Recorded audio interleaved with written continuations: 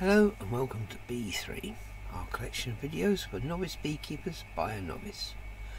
This is our night vision on the camera. It just catches the bottom of the frames at the entrance. How lucky was that?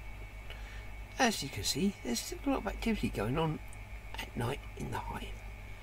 It is day 54 since arrival and my direct contact with bees is approaching about 1 hour now, but I don't think this is going to affect my novice status yet.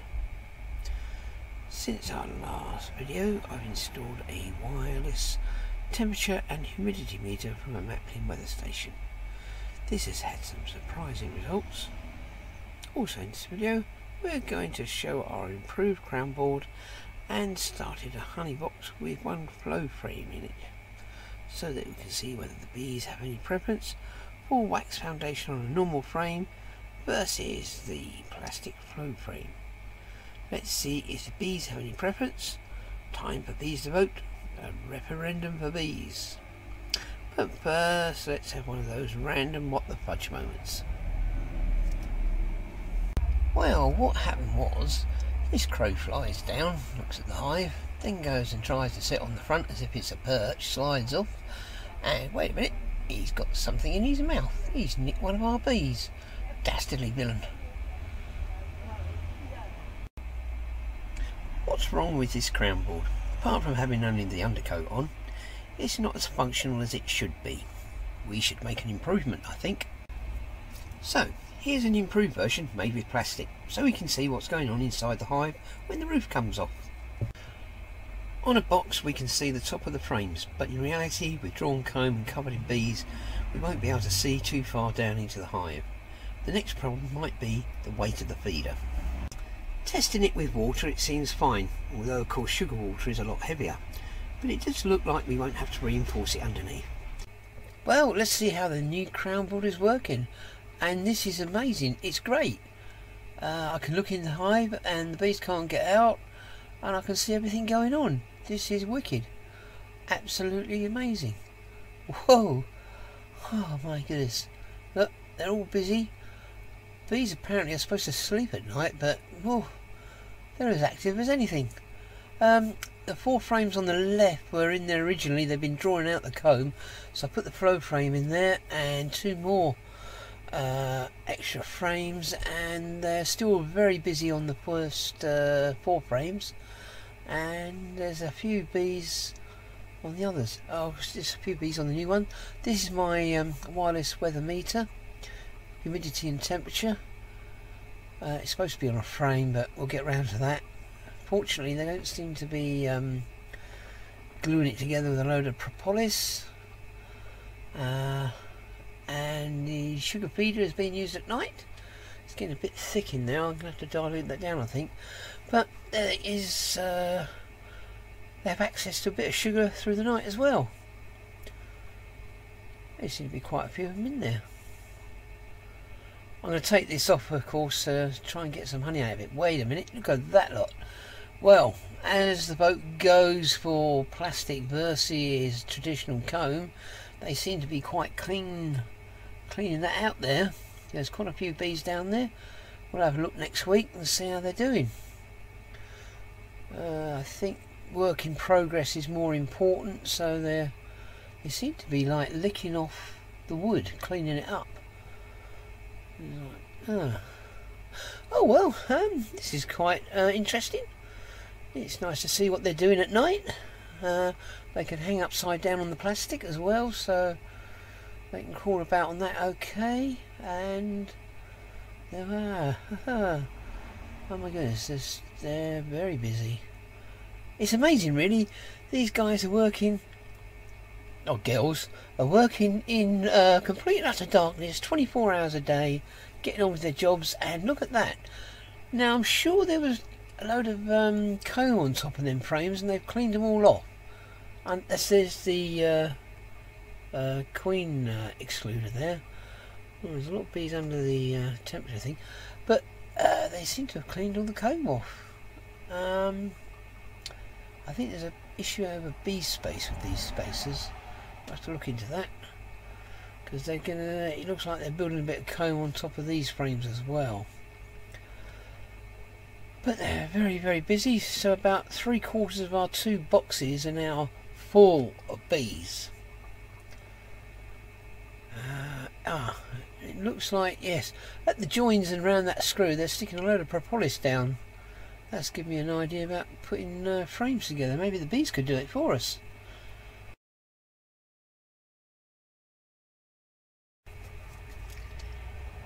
Here's our Corex sheet from the base of the hive.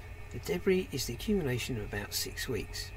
At the top of the screen you can see the darker rows are from under the original 5 starter frames. At the bottom the lighter ones are from below the 3 new frames and foundation. Now you could pull this out once a week and brush off the material for salvage. It's mostly bits of wax cappings, but you can see a few odd pollen balls too, but really not enough to collect. However, there is a gill here already. Maybe I could adjust it a bit to be a pollen collector. As I've stuck the hive on a couple of milk crates, I can't get to the base to test this out. Actually, looking at the base, we need to make that better too. We need ventilation, debris collection, pollen collection, and thinking ahead to the winter, put a bit of insulation inside as well. This Corex board is also in a further mess because I put a queen excluder on so I could put a honey box on the top the previous week. There was a lot of comb on top of the frames which broke, leaking out honey. However, I was taking the board out because from the wireless temperature we were hitting 33 degrees centigrade, and I think it was getting a bit warm in there. I noticed about 10 bees fanning at the entrance. When the rush hour came, there was a bad traffic jam, which is not what we want. With the board off, we're still hitting 33 to 35 degrees centigrade and even 36.3 one day, but the bees are not fanning at the entrance anymore and blocking it up. Well, that was quite interesting to see last night what was going on in the dark, and here during the day it's more or less the same thing. Still get reflection problems. You can see I've got my hat on, I've got the veil up because the bees don't come to the back of the hive that much, and they're doing pretty much the same what they were doing last night. A lot of cleaning. They seem to be moving a little bit faster, and gosh, there's a lot of bees down those frames.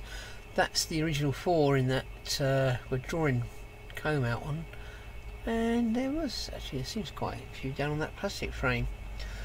I'm just not getting the camera down the gap there. Oh yep, you can see there's quite a few bees down there, and not so much on the next wooden frame. In the middle here, oh yeah, there's a few down there now.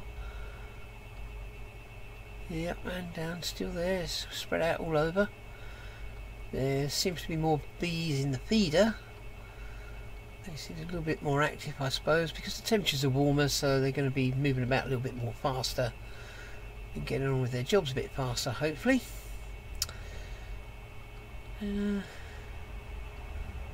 Yep, there's a bit more reflection there. There's a lot of bees packed down there. I can actually get a glimpse of a bit of comb now and again. The colours look really good in the bright sunlight. It doesn't seem to bother them, and we can get a really good close look in without them flying up. Now I suppose you could check for Varroa on this, because you can play it back, slow it down, freeze it. So taking pictures is a good idea. There we go. They don't seem to spread themselves that much. The priority seems to be given to the first 4 frames that they were drawing the comb on. So they're sort of like not so many over this side. You would think they might spread out more because of the empty space, but they do seem to concentrate where the job's most important, which is getting that new comb ready. Still cleaning my temperature meter there. So, well,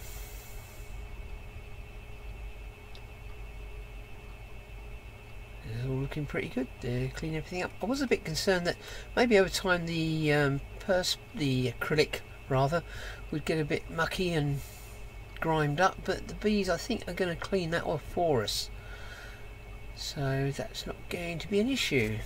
So it should stay nice and clear for the rest of the year. Next time we're going to look at painting. These are various options, and I'm going to stir my own brush and offer my opinion. Also made a landing board for the top entrance, as they're not using it much at the moment. Maybe this will help. Need to look inside and see the flow frame versus wood frame situation. Ah yes, and look at daily temperature variation in the hive. So subscribe and come back, see us again soon. Forgot. The flow frame fell apart again, and I was supposed to do a video about how to put it back together. We'll have to put it in the next one.